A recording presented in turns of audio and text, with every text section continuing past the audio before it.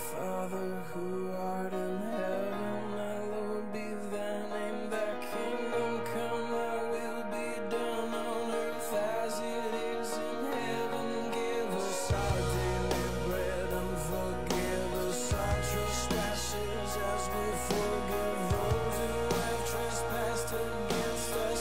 Lord, lead us not into temptation, but deliver us from evil. For thine is the kingdom, power, and the glory forever. We're singing,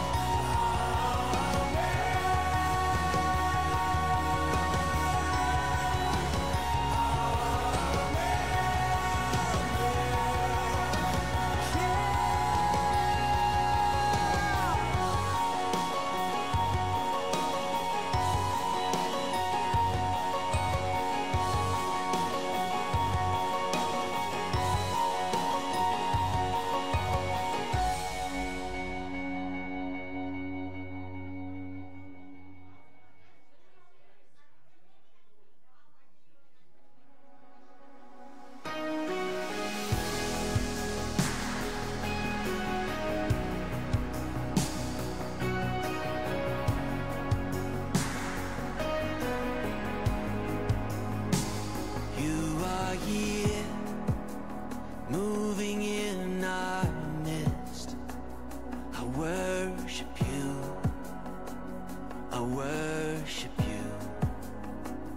You are here, working in this place. I worship you, I worship you.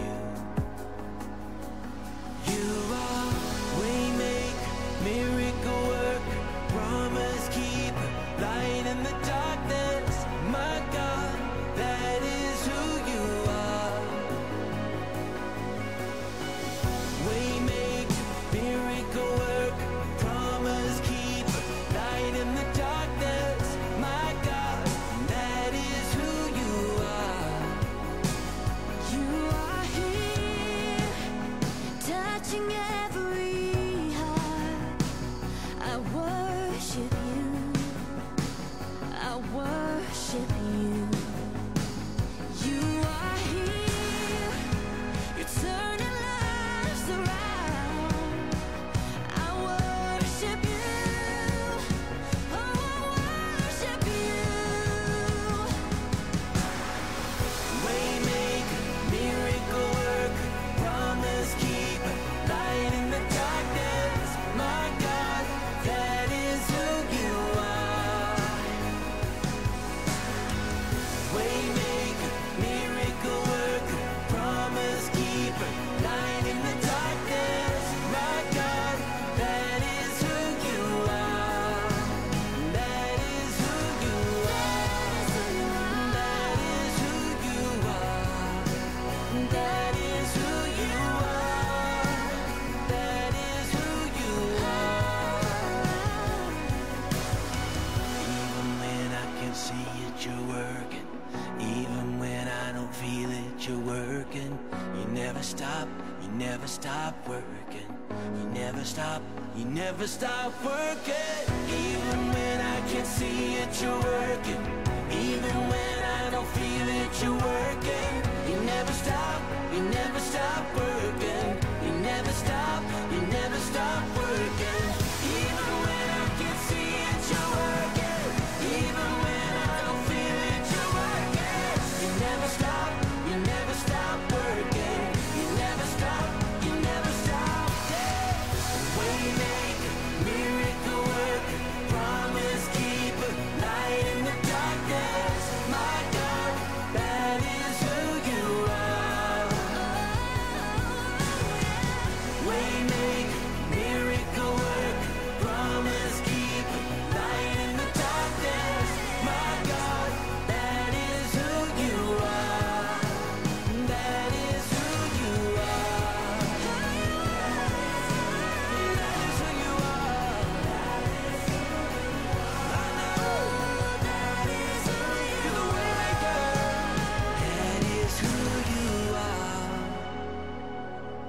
Yes, it is.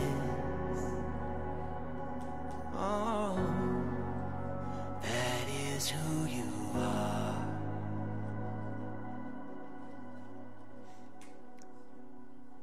We welcome you to Central Christian Church this morning, and I'm glad that you have chosen to come worship with us here in the building. And if you're worshiping with us online, we're just as glad that you're doing that as well. We have some visitors with us today. We're always glad to have some guests. Welcome to Central Christian Church. And if you have any questions about what we do or who we might be, feel free to stop me after we're done this morning, and I'll be glad to try to answer some questions for you. A couple of announcements before we start our time of worship. Our handbell choir is going to begin again this coming Sunday the 24th. So if you're interested in doing that, please let Rachel Day know that you would like to be doing that. I believe they'll probably be playing and practicing for Easter, although I'm not sure that's true. But we had a great time letting them play for us over the Christmas holidays, and that's certainly available to you if you'd like to learn how to do that. Copies of the Daily Bread devotional are on the table in the foyer. Feel free to take one of those if you would like to. They're 3 months at a time devotional, and they're yours for the taking. Last would be, we are still collecting shoes for Etcha. Etcha collects whatever kind of shoes you've got. So if you got new shoes for Christmas and you're wondering, what am I going to do with my old ones? Bring them here. Put a rubber band or tie the shoes together if you would. There's a spot you can put them back here on this pew in the back hallway, and we'll get them to the place. The only thing they ask is that you not bring high heels. Anything else, and seriously, it doesn't matter what kind of condition they're in. If you've got old tennis shoes that have holes in them, they'll gladly take those. They ship them overseas and give them away, so they'll take whatever you have. And so take note of that if you would. Let's go to God in prayer, and we'll begin our time of worship. God, we are so thankful that you love us the way you do. Thankful that we can gather here as part of your family. And we pray, Father, as we come to you and praise and encourage one another, that we will glorify you. And our prayer is that as we leave this building later today, that we will leave ready to let your light shine through us. Father, thank you for your grace. In Jesus' name, amen. Amen. Let's stand together and sing. We stand on a solid rock. This morning, God is able in every situation and every day. Let's sing together.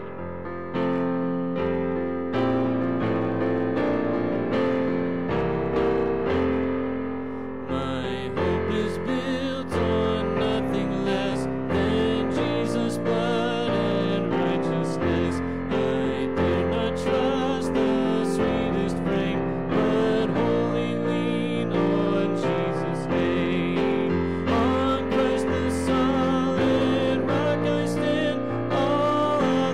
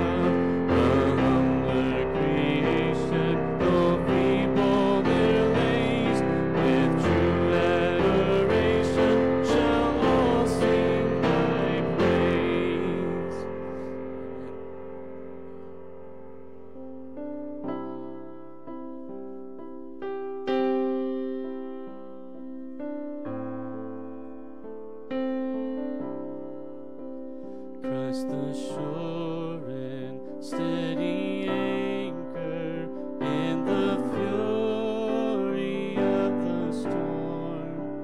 When the winds of doubt blow through me and my sails have all been torn, in the suffering, in the sorrow, when my sinking hopes are few, I will hold fast to the anchor, it shall never be removed.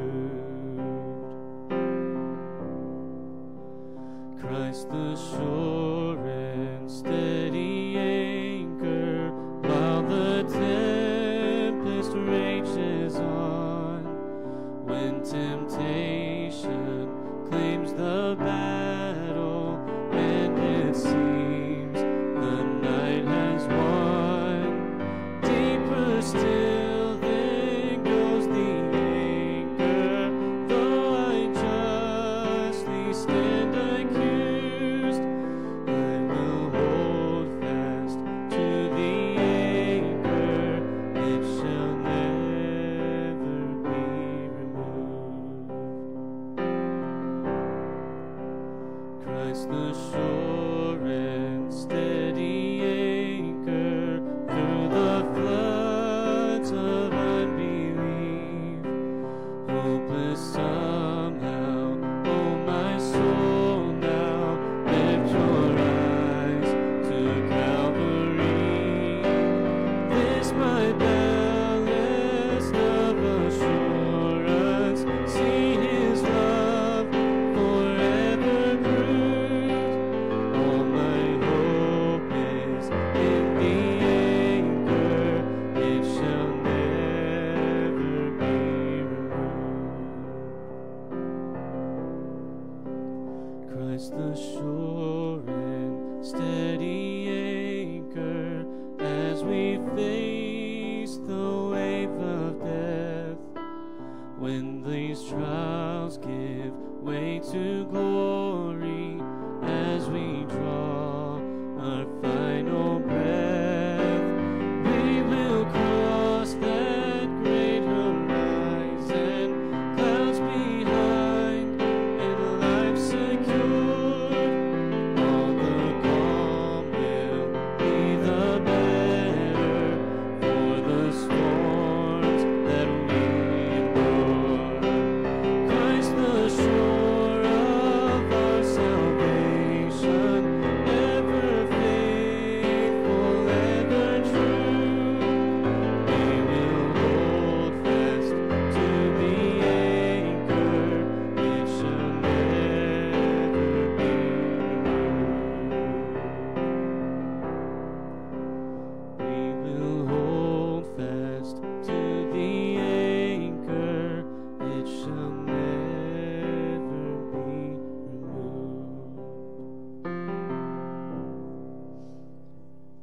Thank you, Lord, so much for your grace and your mercy. We pray that you will be here and you'll be pleased with our worship. We pray these things in your name. Amen.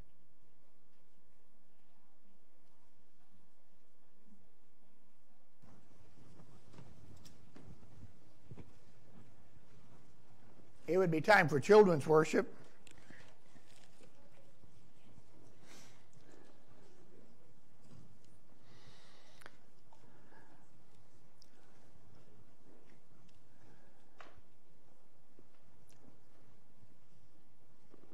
It's nice to know, is it not, that there is an anchor that shall not be moved. I don't know about you, but I suspect most of us are fighting storms in our lives at the moment. Things that are going on in our lives that we wish would calm down some. We long for that calmness. We long for that peace. We long just sometimes to be able to get up in the morning and not think about all the stuff we have to do today. But church, whatever is going on in your life today, we have an anchor that you can hold on to, Jesus Christ. Don't ever let go of Him.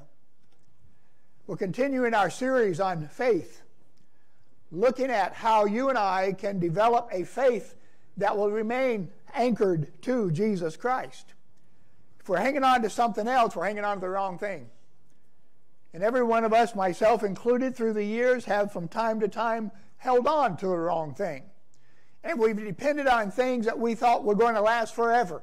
Things that we thought would be secure. Things that we thought would be able to take care of us. And we have been disappointed time after time after time, if you're much like me.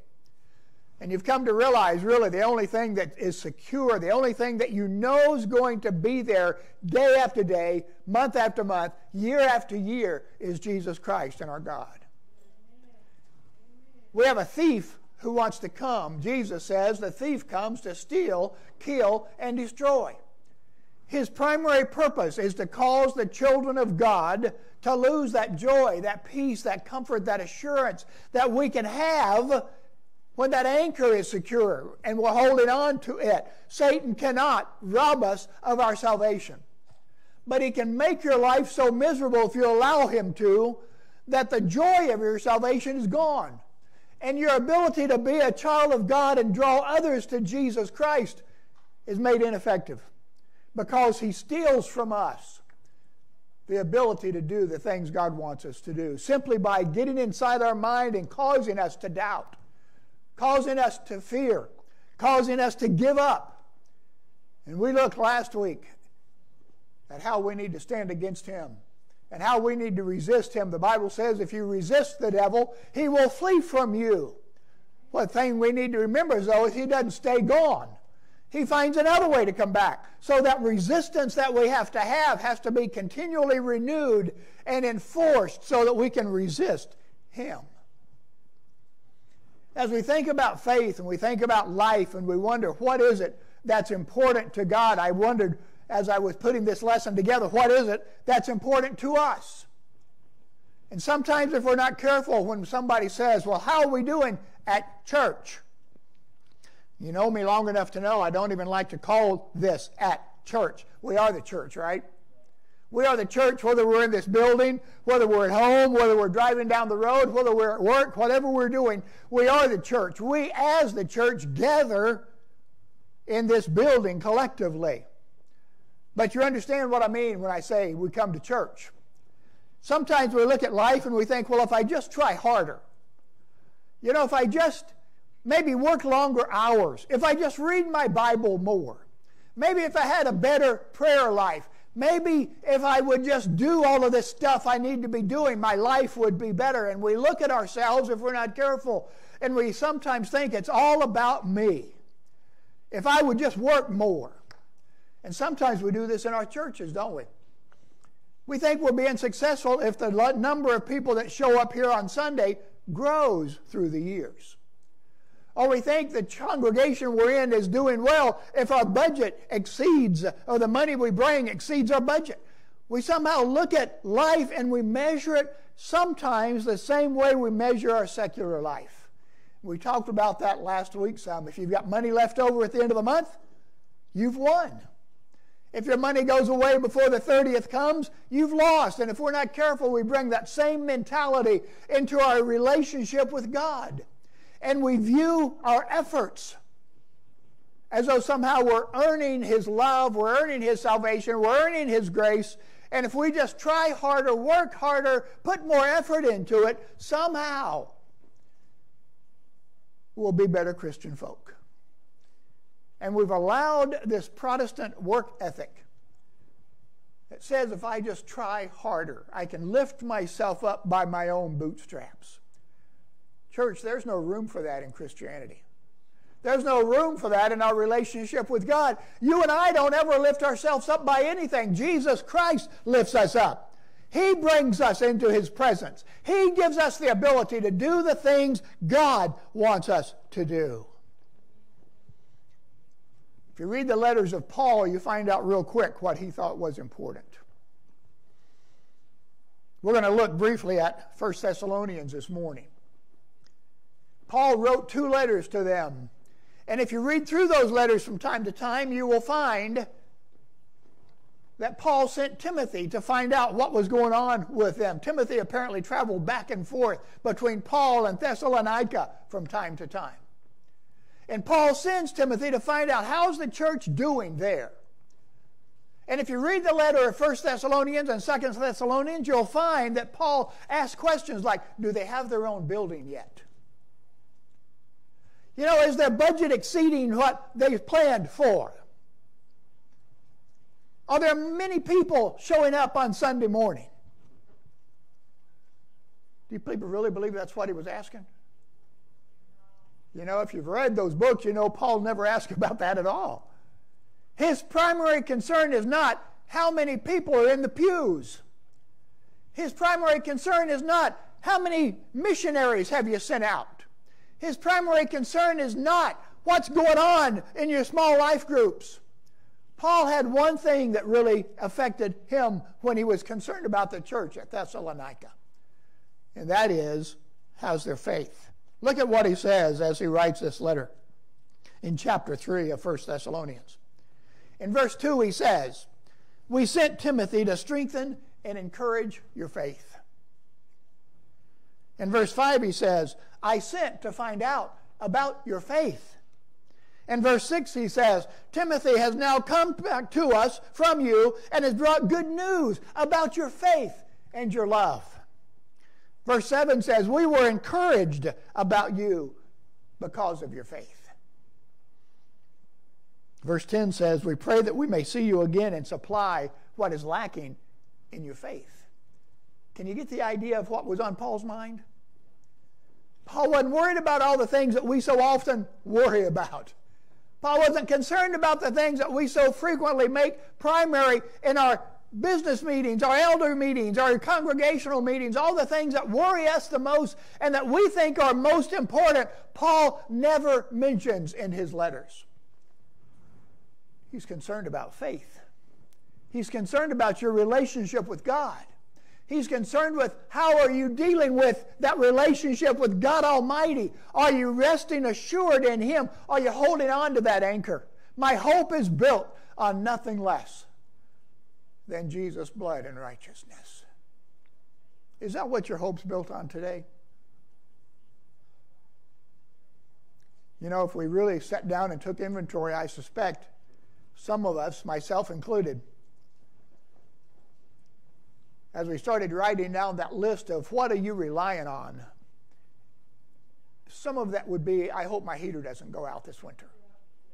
Some of you have had that happen. I hope this old car that I'm driving gets me through another 6 months. I can't afford one right now. I really would like that new job. There's a promotion coming up at work, and it's between me and those other 3 people. I'm sure praying to God that I get it. And church, let me assure you, there's nothing wrong with going to God with those needs. There's nothing wrong with asking God for whatever's going on in your life. James writes in his book, some things you don't get because you don't ask. Church, never miss out on a blessing from God because you don't ask Him for it. Now, God knows the answers. He knows, and we've looked at this long enough to know, that God will do for you what's good for you. And what is good for you is your relationship with Him getting stronger and stronger. You see, if we're not careful, we think what's good for me is that raise. We think what's good for me is that new house that I've been longing for. We think what's good for me is my kids are doing what they're supposed to do and I don't have to worry about them. We think what's good for me, and we can fill that blank in with all kinds of things that we think would make us good. But in reality, the one thing that God wants to do to make us good is to draw us closer to Him. We sang that song about the storms, about the clouds. And that last line was something like, how cool it's going to be when we pass over to that other side because of the storms we've been through. It's going to be so much greater to realize those storms are all in the past when we stand before our God in eternity. But while we're here on this earth, it is just as blessed if we will rest assured in Him even in the midst of these storms. God doesn't always take the storms away. But storms can be used to deepen the faith we're supposed to have in Jesus Christ. And notice Paul, even though he's writing about, I need to find out about your faith. I want to find out what's going on. I want to see if you're growing in your faith. He says there in that verse 10, I hope to come back so that I can supply what is lacking in your faith. In other words, no matter what your faith is like now, no matter how well you may be doing in your relationship with God, there's always room for improvement. There's always a way to grow closer to God. I don't care how close you may feel to Him this morning. You can feel closer. Not because God comes closer to you, but because we go closer to Him. Our mind focuses on Him more. Our assurance and faith and hanging on to that anchor becomes stronger and stronger as we live our lives. And if we will do that, we'll have the glories that God has promised to us. You see, Paul knew that faith was important. Paul knew that because he knew what Hebrews 11:6 says, that is, without faith, it is impossible to please God. We can have the biggest building in town. We can have the largest congregation in town. We can have a budget that exceeds our wildest dreams, and we can do anything we wanted to do with that money. But church, if we don't have faith, if we're not relying on God to make all these things come together and work the way He wants them to work, none of that really matters. We need to focus the way we're supposed to be focusing. If you read through the Gospels, you find several encounters that Jesus has and with different people, and you find that not much amazed Jesus. I mean, He's the guy who created it all, right? John chapter 1 says nothing was made, but it was made through Him. He created all of this. He's part of that Godhead that knows everything. And so as we read through the Gospels and read about Him, you rarely find Jesus being amazed by the things that He sees. You don't find Him saying something like, boy, I did it right this time. When I asked Matthew to be one of my disciples, I really picked a winner. That guy is a financial genius. I'm just amazed at what he knows. Jesus didn't do that. He never gets shocked by the righteousness of people. He never gets amazed by the things people can and cannot do as far as their physical lives are concerned. But there is one thing that the Bible says Jesus was amazed at.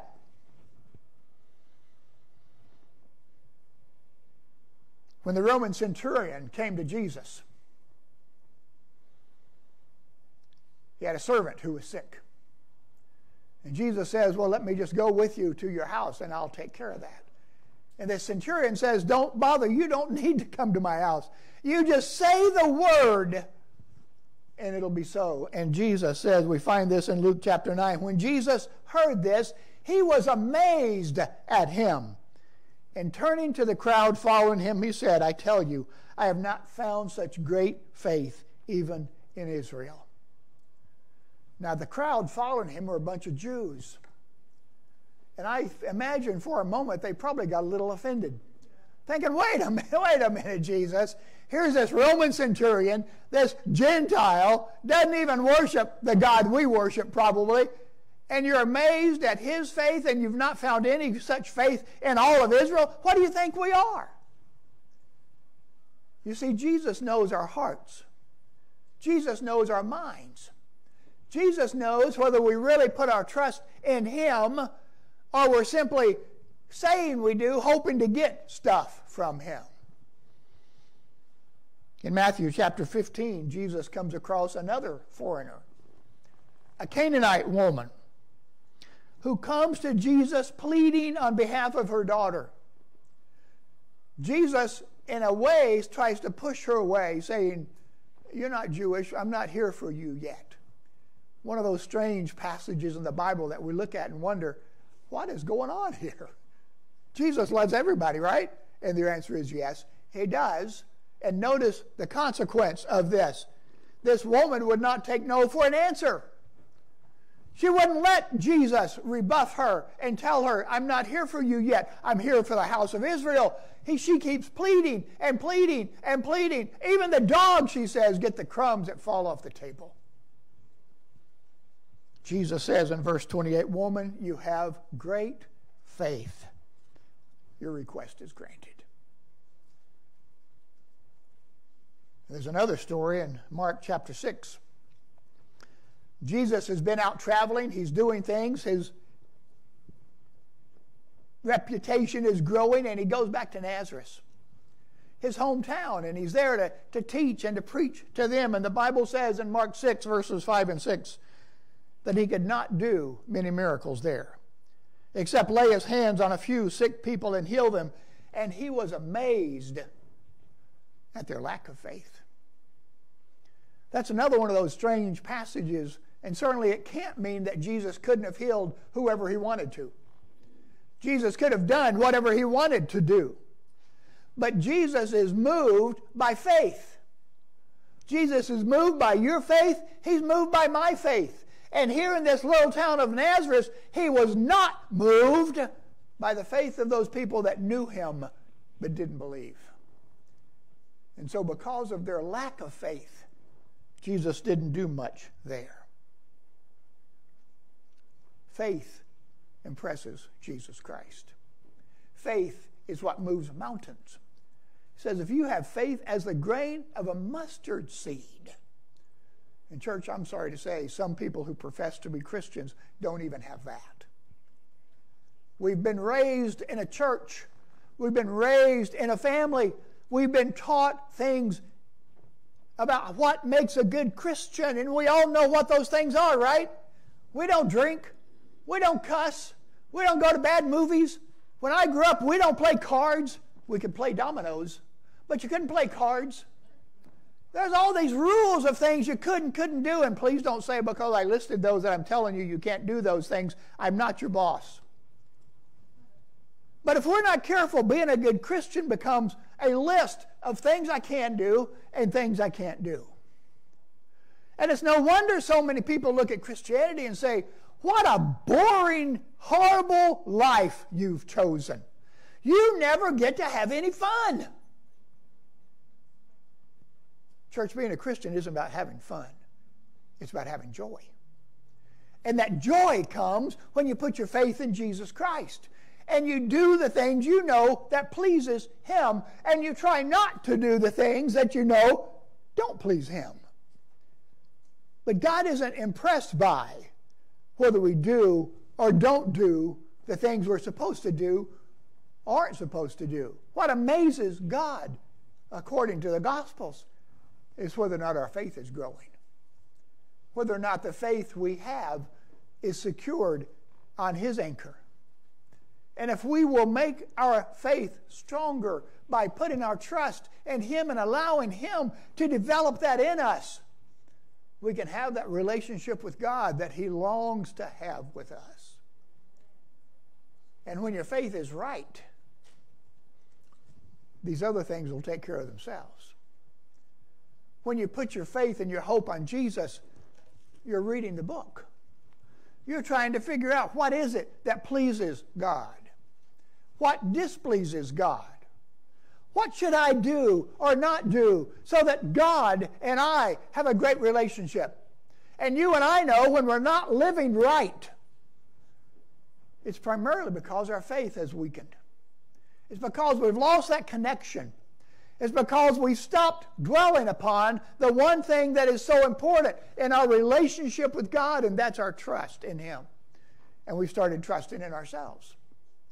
And we started doing things the way we want to do them. Peter wrote in 1 Peter verse 1 that it is through faith we are shielded by God's power. Paul says in Ephesians chapter 6 that it's the shield of faith that we have that can stop all those darts Satan is throwing at us. When your faith is strong enough and when Satan attacks, you rely upon God and the faith you have in him to resist those things. Not your own power, not your own might, not your own ability, but on God to give you the strength and the power to make things work. We live in a time when so many people are teaching that to be a good Christian, all you have to do is just say a few magic words and send us your $37.50 and everything will be just fine. We're being taught by television evangelists that being a good Christian simply means doing whatever it is they tell you to do. Church, being a good Christian means your faith is anchored in Jesus Christ and it's deepening and deepening as time goes by. If your faith is the same today as it was a year ago, you're not doing very well. Have you measured your faith lately? Have you ever sat down and really taken an inventory of your faith and tried to figure out how much do I really trust God? How much am I really relying upon Him to be the one that's going to take care of me? I challenge us all to do that maybe this week. Sit down at home somewhere and just stop, get a piece of paper, get a pencil or a pen, or sit at your computer screen and start putting down, what do I trust in? What am I relying on? What are the things that are most important in my life today? And see where faith really fits in. Now, most of us can cheat, and we can put faith at the very top, right? We can think, well, we can do that with Bob. We'll put faith first. And then we'll list all these other things, and we'll be right. So if you're tempted to do that, let me challenge you to do something else. Find some people, 2 or 3 people that know you the best, and ask them, what do you think is most important to me by the way I live? If those people will say, your faith in God, then you're doing okay. But if the people who know you best, and you ask them that question without letting them know ahead of time what you want the answer to be, and say to them, what do you think matters most to me by the way I live and the things I talk about and the things I strive for, and see what they tell you. That's the challenge, church, is being able to face life, keeping our faith and trust in God, and making it such that the world who knows us knows that being right with God is our number one priority. You know, we all go through battles and trials. There's a neat passage in Romans chapter 4 that talks about Abraham. Remember Abraham? The father of the faithful. God's promised him seeds, heirs, descendants, more than the sky, stars in the sky, more than the sands by the sea. And here's Abraham and Sarah, old women, old man, no kids. And yet God's promised them all these descendants. Paul writes this about Abraham. Romans chapter 4, beginning in verse 19. Says, without weakening in his faith, he faced the fact that his body was as good as dead, since he was about 100 years old, and that Sarah's womb was also dead. Here's Abraham. He knows he and his wife are way past child-rearing or childbearing ages. And I got to tell you, church, I would not want to be 100 years old and have a new baby. Just as an aside, that's just me. But here's Abraham, and he knows, I'm not going to have any more kids. I can't. Sarah can't have any more kids. She can't. We've passed that age. And yet it says, even though he knew that, the next verse says, yet he did not waver through unbelief regarding the promise of God, but was strengthened in his faith and gave glory to God, being fully persuaded that God has power to do whatever he had promised. Church, that's the kind of faith I want, isn't it? What you want? Faith that looks at circumstances, looks at what's going on around us, and realizes there's no way this is going to work. I can't make this work. There's no way this is going to happen. It's beyond my wildest dreams. Never going to happen. But I've got faith that if God wants it to happen, it'll happen anyway. See, church, that's the kind of faith you and I need to be striving for. The kind of faith that looks at this country we live in and we think, there's no way in the world this country is ever going to get back together. God could make this country come back together if the people who are faithful would start living the way we're supposed to. If we would react the way we're supposed to. And I'm ashamed to say that through these past few years, there's been times when there's been times when I haven't responded to circumstances the way I should have. And I've got upset at things going on in our nation.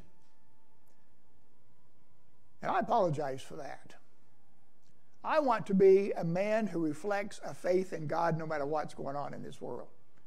No matter who's in the White House, no matter who's in Congress, no matter who's in Nashville, no matter who's where. I want people to know that my faith in God does not waver simply because of what's happening in American politics.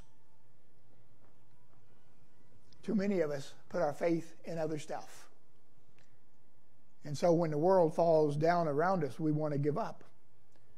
We want to moan and groan. We want to curse God and die, as Job's wife told him to do. But church, if our faith is right, we don't do that. Sometimes, though, we talk to people, good Christian people, and they say, it seems like my Christian life is just a struggle. I just struggle all the time. I just need to try harder. I just need to make more of an effort. I just need to really get some of that gusto. And when we do things like that, we're saying to God, it isn't your power, God, it's all mine. You see, if we're struggling all the time because we're simply trying harder, we've missed the point of where our faith and strength comes from.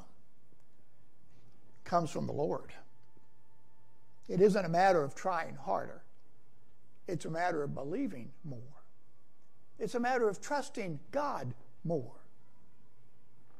That's the challenge for us in this study of faith, is to have our faith deepen and grow so that no matter what's going on around us, we're not ready to give up. We're not ready to throw in a towel. Instead, we're ready to turn our face to God and say, God, it's all about you. Either you fix it or it's not fixable. I read a comment the other day that said this: the greatest Christian is not the one who has achieved the most, but rather the one who has received the most. When you receive the blessings from God, that fruit of the Spirit that's love, joy, peace, patience, all those things the Bible says are ours if we just put our faith in God. And we just willingly receive that instead of trying harder to earn it, to get it. Instead, we just open ourselves and say, God, here I am. It's all up to you. You help me be the person you want me to be. And when we do that to God, God rewards us. He gives us that strength. He gives us that ability. And we can be the people God calls us to be through His power. We need to believe that we can be all things through Christ who strengthens us. We looked at a verse last week that says we are more than conquerors through Him who loves us. Not because we're so strong, not because we're so mighty, not because we're so able, but because Jesus Christ has already won the battle. He's already proposed to give us everything we need that pertains to life and godliness. Our challenge is to say yes to Him, to yield ourselves to Him, and let that faith develop the way it should. Let's pray. Father God, we are so thankful that you love us the way you do, that you provide for us the ability to live the kind of lives you want us to live. Father, our prayer this morning is that we will turn to you in faith, that we will rely upon you to be the God, the worker, the power that's possible to make us the people you want us to be. God, help us to realize that as we look at the armor of God in Ephesians chapter 6, that all of that armor is yours, that you supply it to us. You provide it to us. So God, help us, I pray, to let our faith in you strengthen and grow. Help us to be assured that you're the anchor, that our hope is built on nothing less but on you. And as we face life with all of its challenges and trials, God, we turn those trials over to you. We let you work through our life to resolve them for us. And we thank you no matter the consequences, because our faith will deepen and grow if we'll just turn to you. In Jesus' name, amen. If you're here this morning and maybe you're struggling with something in your life you'd like us as a congregation to pray about, we'll do that with you. We know that every one of us struggle.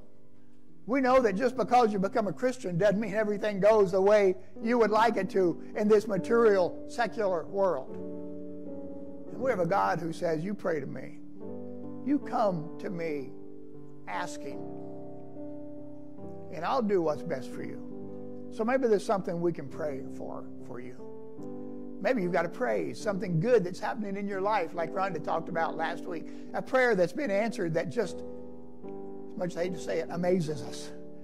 You know, isn't it something, and I do this a lot, I get amazed at the way God answers prayers. And sometimes when I say I do that, it makes me realize, what was I expecting? You know? Why am I so shocked that God answered a prayer the way I wanted him to? But see, we do that sometimes. Wow, isn't that amazing? No, that's just God.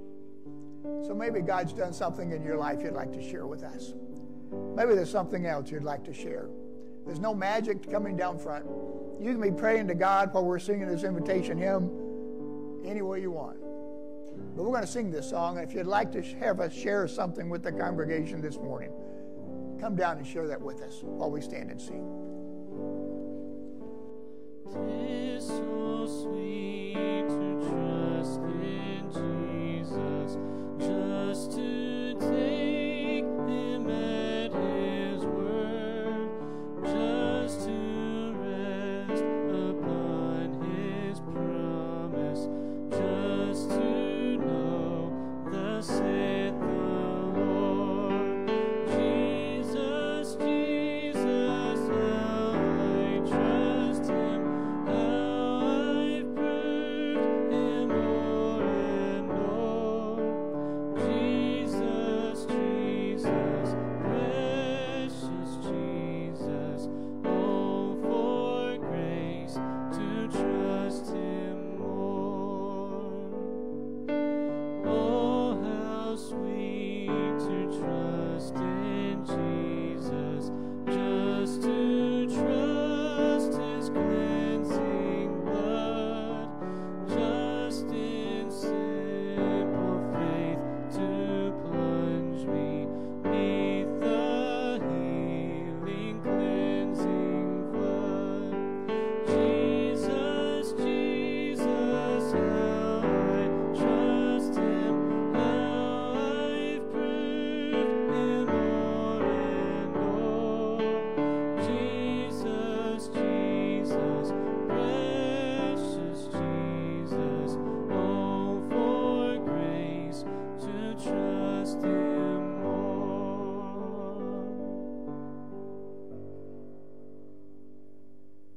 If you'd be seated for a moment. Braylon came up and said, I want you to pray for my brother, if you would. He leaves tomorrow to go to boot camp. He's going in the National Guard. So would you please just pray for him and pray that that goes well? And she said, also please pray for my dad. He goes back out on the road tomorrow. So if we would remember that and pray for them. And Mary Lou says she has an unspoken request for her son, Cody. And we'll certainly pray for that as well. And Donnie's brought me up his phone because there's something cool in it. And it's a praise. I mean, he's talking to his son, and he says, in the middle of the journey of our life, I found myself astray in a dark wood where the straight road had been lost, kind of the way America is growing. Here's the answer. Thankfully, hope isn't found in America, but in God alone. You know, church, we need to remember that. We love this country. It's a great land, but our hope can't be based on America. And then he quotes from Daniel chapter 2. It says, he changes times and seasons. He removes kings and sets up kings. He gives wisdom to the wise and knowledge to those who have understanding. He reveals deep and hidden things. He knows what is in the darkness, and the light dwells with him. Boy, isn't that something to hang on to in America? We don't trust America. This isn't where our hope is. Our hope's in God alone. And we go to him in prayer and we ask for his help. But church, ultimately, our relationship with God doesn't hinge upon how America's doing. It depends on how we're doing. What's my relationship with God? But Paul writes we need to pray for our rulers, for those leaders, those people who are in power. And church, I hope we're doing that. I hope we're praying for America, for the men and women who have been elected to office, because that's something we need to be doing. So let's do that. Alex, do you have anything from the online? Yeah, I was going to say, Julie Gidley says, I'm having muscle spasms in my neck. I had to have a shot last night, and I'm on muscle praying for her. And keep praying for her daughter, Samantha, and also keep praying for Rachel's dad. Okay. Julie Gidley says she's having some spasms in her neck. She had to go to the doctor and get some shots yesterday. So please pray for that. Also be praying for her daughter, Alicia. We can certainly keep praying for Samantha as well. And what was the other? Keep praying for Rachel's dad. And Rachel's dad, Sam. As you know, he's been diagnosed with cancer. They decided not to do the surgery. And so they're going to, I presume, try chemo or something to try to make that be suppressed. So be in prayer for Sam as well. Let's pray. God, we are so thankful. It is so sweet to trust in Jesus. God, I confess sometimes we don't do that very well. Sometimes we trust in ourselves. We trust in our own power. We trust in a myriad of other things other than you. So God, help us, I pray, to trust you more. We pray for Cody, for what's going on in his life and the needs that he has. We pray for Raylan's brother and for her dad and the needs that they have. Father, we rejoice with Donnie and his son in realizing, as he shared that with us this morning, that you are the one we need to trust in. You are the one that gives power to nations, to kings, to those in authority. God, help us to remember that. Help us to remember that it isn't the land we live in, it isn't the political party that's in control, but it's you. And help us in America to realize that. Thank you for the blessings you've given us here in this land.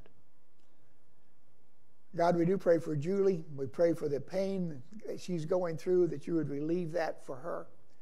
We pray that you'd be with Alicia and the issues that she's dealing with in Florida. And that you'd be with Sam and Samantha, the things that she's going through here. And Father, we pray for Rachel's dad, Sam Wagner, that you would be with him as he goes through this cancer journey.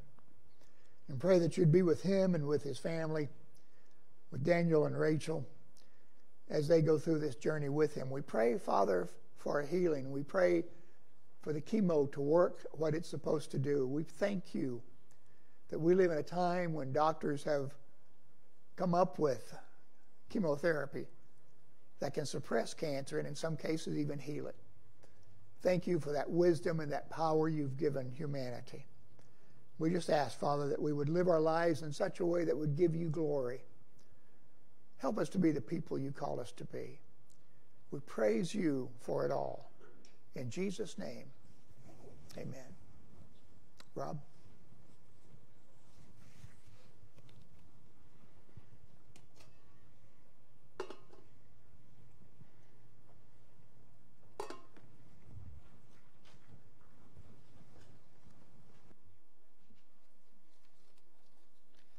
Good morning, everyone. How many of us have heard of Beyond Meat or Ultimate Burger or something like that? Has everybody heard of that? Have any of you tried it? Oh, have you? Very good. Well, they're all made with something that isn't meat, but with something else, something that goes beyond meat. And we trust that the experience will be at least as satisfying as the real product. At least that's what the ads say. But let's think about that for a moment. Going beyond the horizon, beyond the next McDonald's, beyond what we thought possible. On this past Wednesday, we had to put down our 15-year-old poodle, Isabella. She lived a good life. She was a wonderful puppy who brought joy to our girls for most of their lives. Abby was 11, Hannah was 8, and Ellen was 4 when we got her as a Christmas present for her.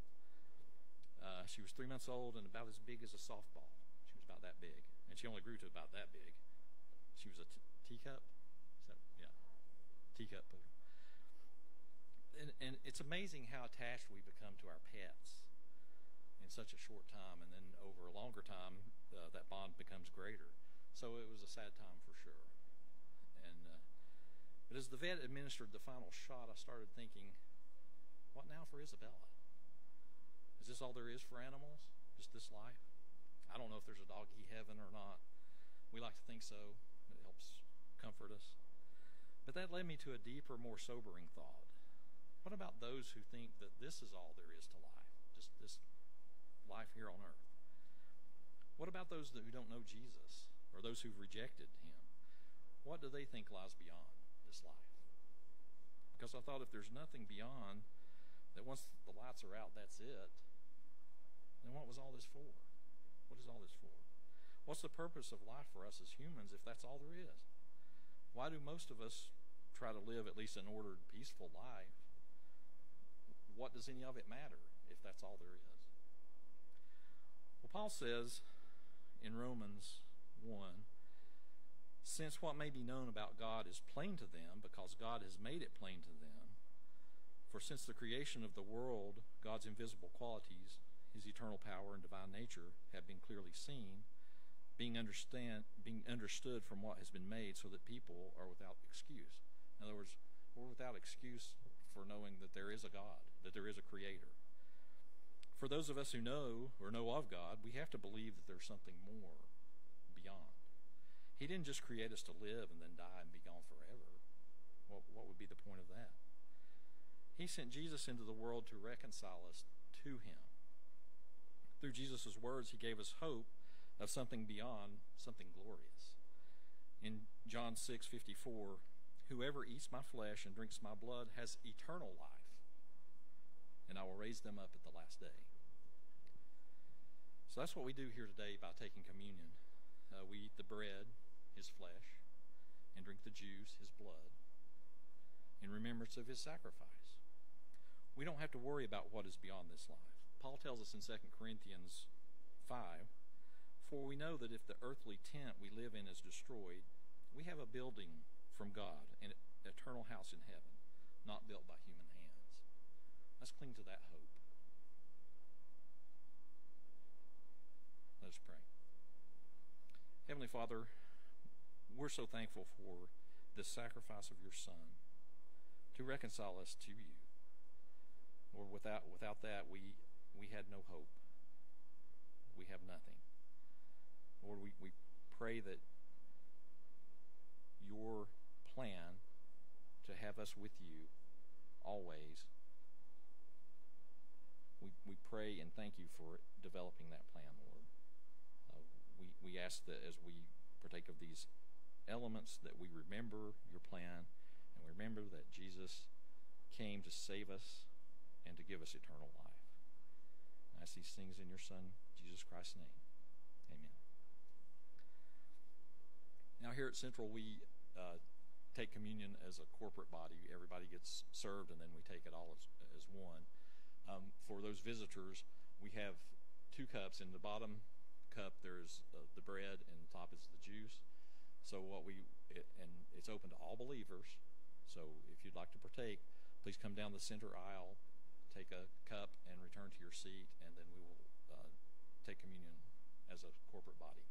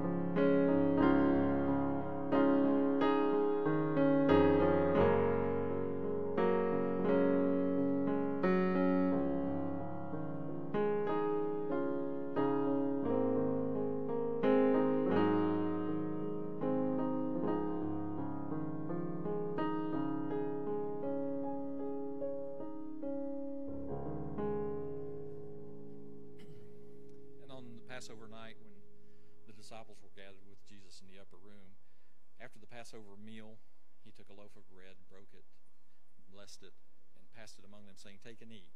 This is my body, which is given for you."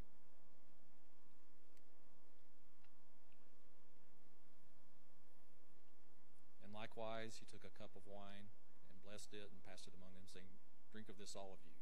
This is my blood poured out for you for the forgiveness of sins."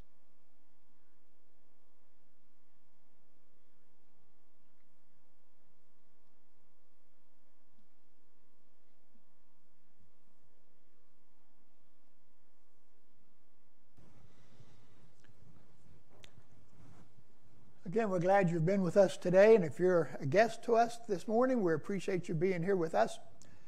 We know there's several options for where you could have been, and we're glad you chose to come worship God with us today. Be blessed this week, church. Let your hope be built on nothing less than Jesus' blood and his righteousness. If we'll rely on him, if we'll let our faith deepen in him, we can face anything that happens. Remember that. Father God, we thank you for the love you show us, for the grace you give us day after day.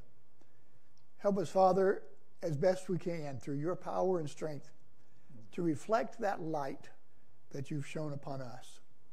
Help us to hold on to that anchor as we go through our lives day by day. We praise you for the security that you give us.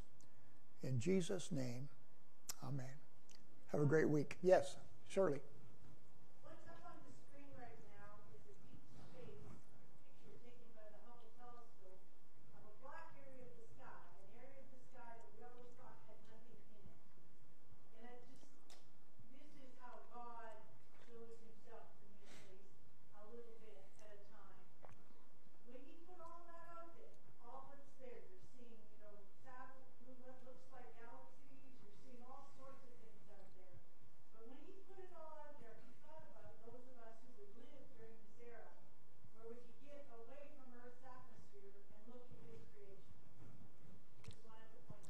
Well, the Bible says the heavens declare the glory of God, right?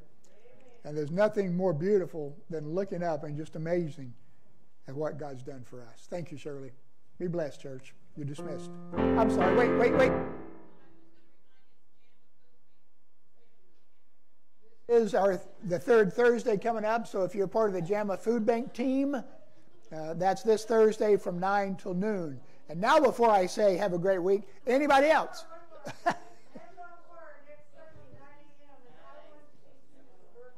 Yeah, handbell choir next week if you want to be involved in that. Okay, get out of here.